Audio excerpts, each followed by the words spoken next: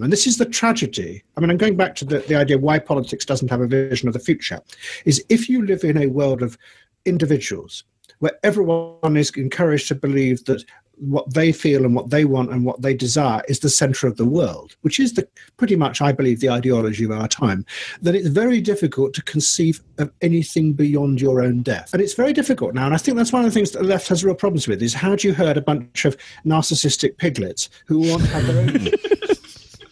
Yeah? I mean, it sounds silly, but it's sort of true. That's why politicians find it very difficult to create collective movements, because everyone is running squealing, following their own desires.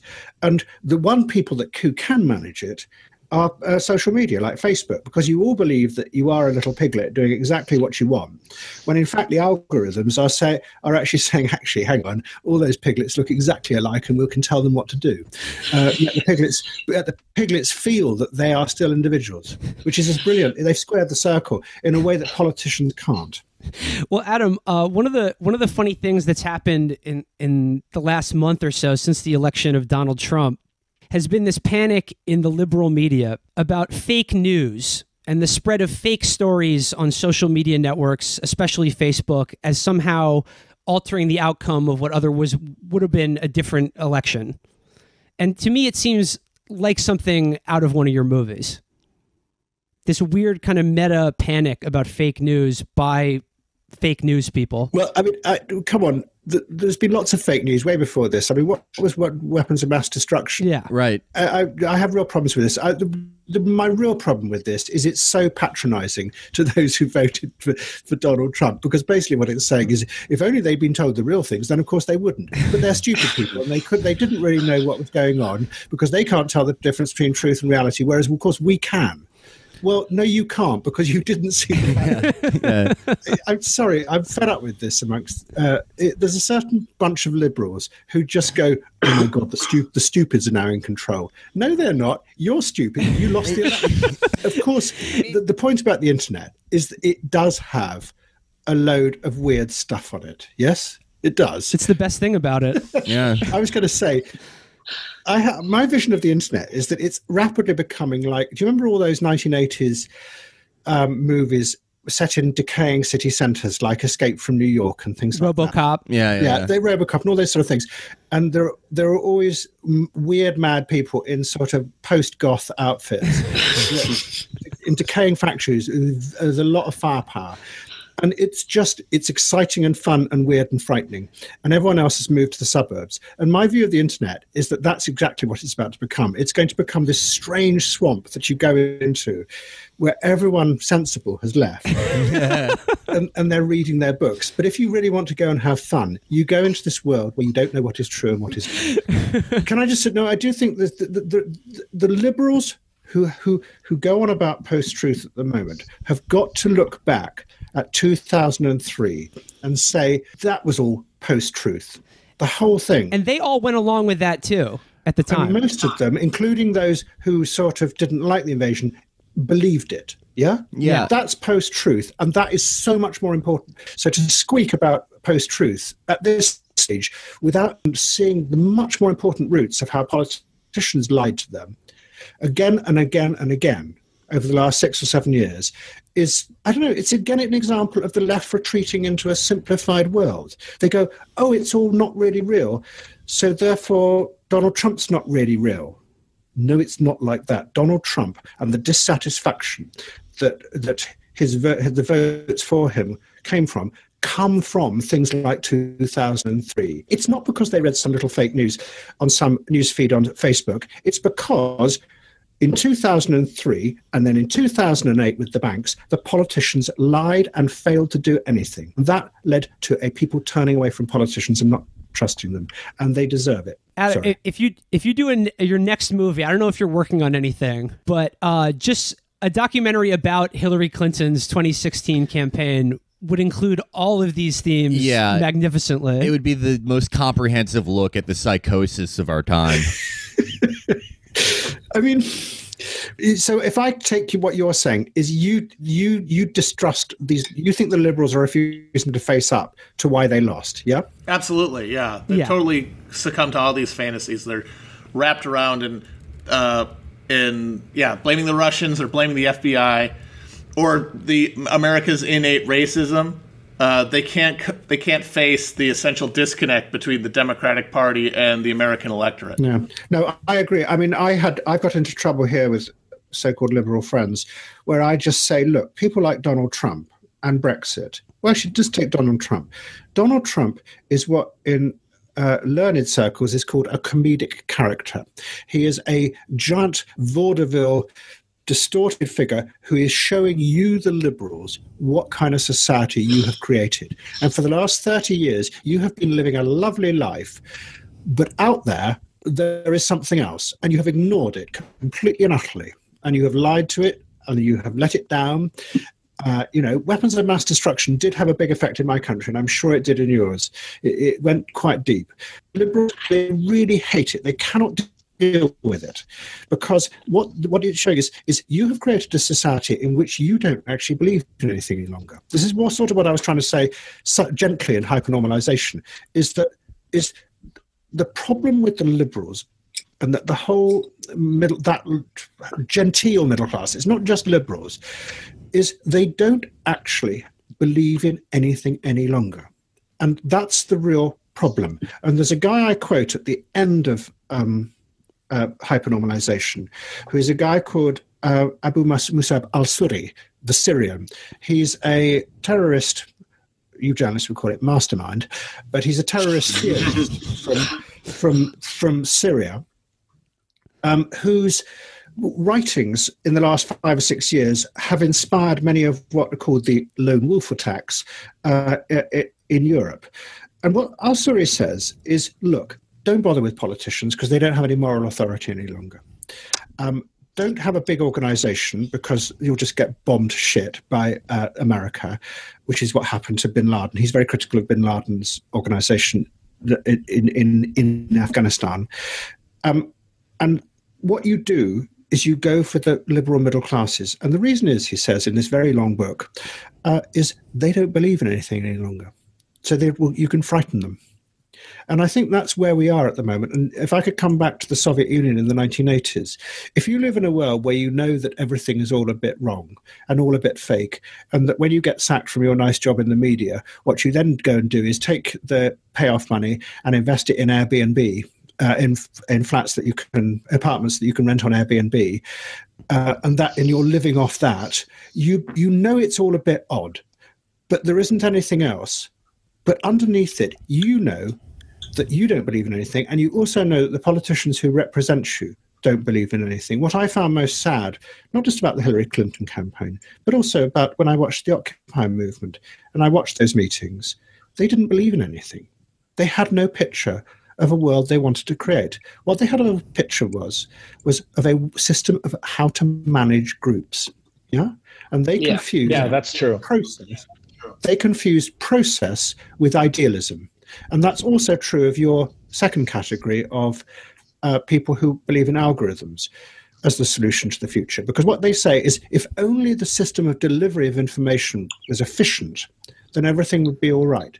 What they ignore is they've got absolutely nothing to say in that system of information. Yeah? Yeah, no, that's true. Here's a picture of my dog yesterday, looking a little more different from the day before. Like Occupy, it really did feel like they felt that just getting everybody together and having the discussion would, at some point in the future, lead to something. But like that's putting the way that collective organization and change happens exactly in the wrong direction. Like, you have to start from a premise. Yes, you have to have an idea, and you have to inspire people, and you have to have something you imagine. What they've confused it. They became the very thing they were trying to fight against. Managers. That's what they were. They were like breakout groups in large corporations. Trust falls. and that was the real problem. And it is funny and it's absurd and it's silly, but it's also deeply tragic. And I think underneath it all is that both the left and the right, partly driven by Silicon Valley, but not completely, have bought into this utilitarian, rational mode of thinking, which is that everything can be measured, processed, and the outcomes can be predicted. It's a sort of managerial technocracy. And the left went for it because they ran out of ideas. The trouble is, it's a dead end. The way you change the world is by having a vision of a future. The last people who did it were actually Ronald Reagan and Mrs. Thatcher. They had a vision of the world. Their vision of a world was of a world in which politics would retreat. But it was a vision. And since then, there hasn't been anything. And why it's so tragic about the left? I mean, in the film, I talk about Tahrir Square, which is a even more dramatic example of Occupy, is you had this vast movement called out by social media. And social media is very good at organizing people. I mean, one mustn't knock it for that. It's really good at process. It's good at managing, and it managed to get everyone out there. They got to Tahrir Square. They toppled beautifully and brilliantly this vicious dictator who'd been supported by Britain and America for 30 years. And then they looked at each other and they thought, well, what do we do now? And none of them knew. And the one group that did have an idea, the Muslim Brotherhood, who are a nasty bunch of right-wing reactionary Islamists, swept into that vacuum and seized power, at which point those liberal revolutionaries turned back to the generals and said, please get rid of these nasty Islamists. Okay, well, we'll go and shoot them. And really, literally, there were groups saying, yes, please do go and shoot Adam, them. I see shit from liberals in this country now who are doing the same. They're pining for a deep state coup against Donald Trump. Yeah. They're hoping that the CIA is going to overthrow him like it's Central America in the 80s or something. They're not. I swear to God, I've seen people, maybe half kidding, but the thought is certainly there. No, I've seen people say, like, very seriously, patriotic people in our government need to realize the threat that Trump poses and stand up and show that they're really concerned about the Constitution by overthrowing the president. Really? Oh yeah, we have some particularly depraved liberals in this country. Well, during the Sanders insurgency, there was a guy, Chuck Lane, who's the editorial page. He was the editorial page leader of the Washington Post, who was basically kind of craving a Pinochet to come along and take care of the Allende that was Bernie Sanders. Oh, really? Yeah. Oh, yeah. Well, I mean, it is funny and it's absurd, but there is also a serious thing behind all this, is that there is obviously a deep desire to actually make things better, and that over the last 30 years, certain very powerful groups in my country and in your country have effectively taken hold of power. I mean, above all finance, but increasingly that they're fusing with elements from the technocracy of Silicon Valley and of managerial systems. I was going to say, I'm glad you brought up this idea that there is a very intense desire for change or for something different. And you talk about tragedy, and really all of your films, you document this tragedy where people again and again, they want to get away from hierarchy, from power, from these old ways of domination and control, but they always invariably end up recreating the same thing over and over and over again. And you state that one of the features of living in a kind of post-political world is this failure of imagination, to imagine a better world. So I guess in closing, how will we know, or is there a way of telling that, what would it look like to imagine a different world, I guess is what I'm asking. Do you have a vision of it? Or, I mean, not to put everything on you, Adam, please save us, but how would we know that we're beginning to imagine a different world, even within this hyper-real one? You asked what real change might look like. And I think that is a really interesting question for liberals and radicals, because there is a hunger for change out there among millions of people who feel sort of insecure, uncertain about the future, and do want that to change. I think that change only comes through a big imaginative idea, a sort of picture of another kind of future, which gives people, which connects with that fearfulness in the back of people's minds and offers them a release from it. That's the key thing.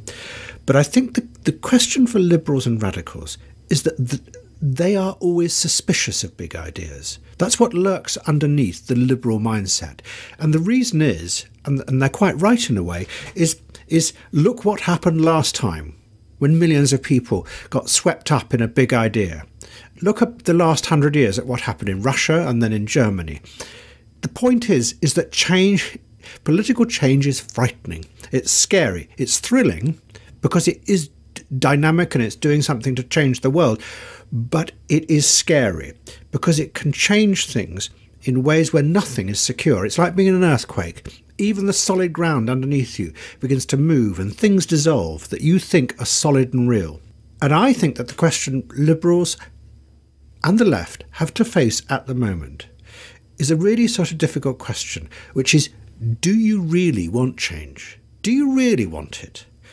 Because if you do, many of them might find themselves in a very uncertain world where they might lose all sorts of things.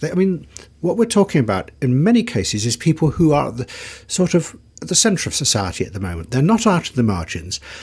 They would have a lot to lose from real political change because it really would change things in the structure of power.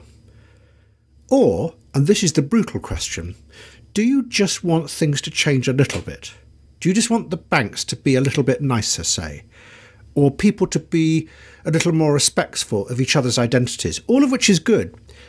But basically, you carry on living in a nice world where you tinker with it. That's the key question.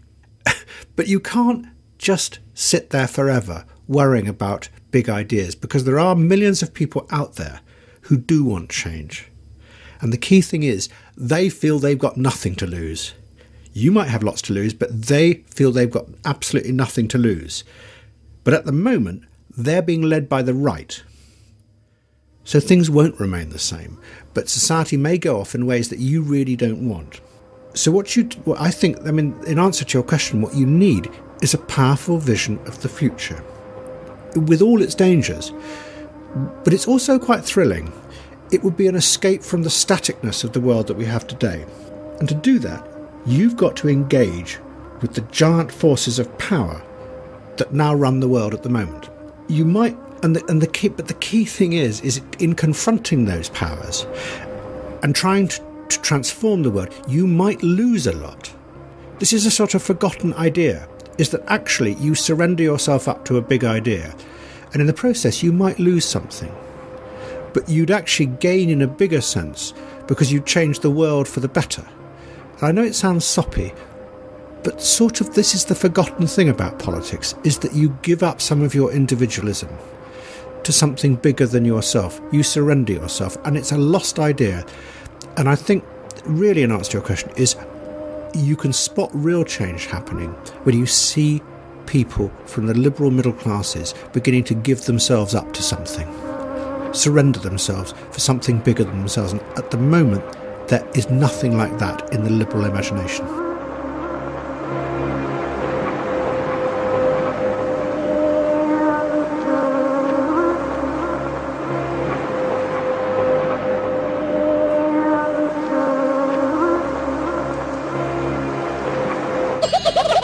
Okay,